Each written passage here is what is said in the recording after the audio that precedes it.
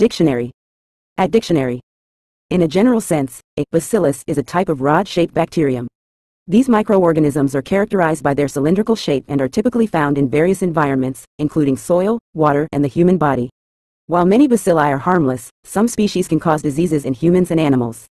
The term bacillus is often used in the context of microbiology to describe a specific group of bacteria, and it encompasses a diverse range of species with different characteristics and functions.